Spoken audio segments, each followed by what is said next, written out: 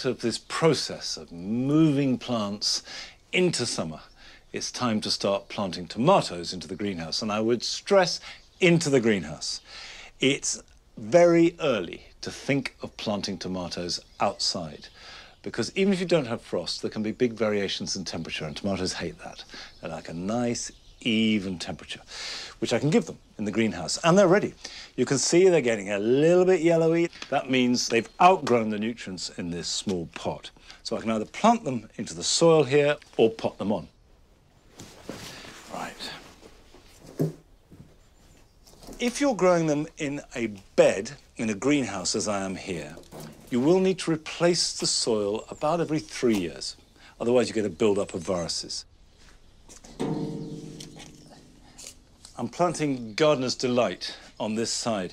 It's halfway between a cherry and a normal-sized tomato, but it's great. Eaten raw, it makes very good sauce, and it's a reliable tomato. Now, spacing is quite critical. So roughly 15 inches equidistant is all they need. Each plant, if you imagine a circle around it, has got a decent amount of root system that can form, but not so much that we'll have masses of leaf and no fruit.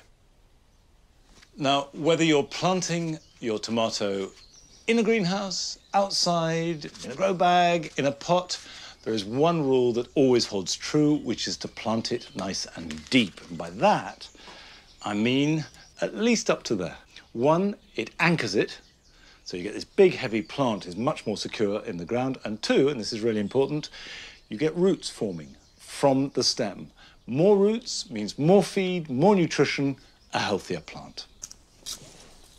In there, and bury it like that, and firm it in well.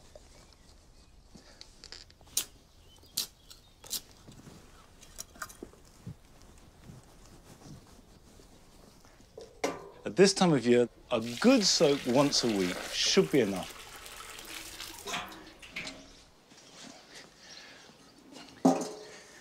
When I've got all the tomatoes in, I'll build the structure out of bamboos, so there's a really good support for the growing plants.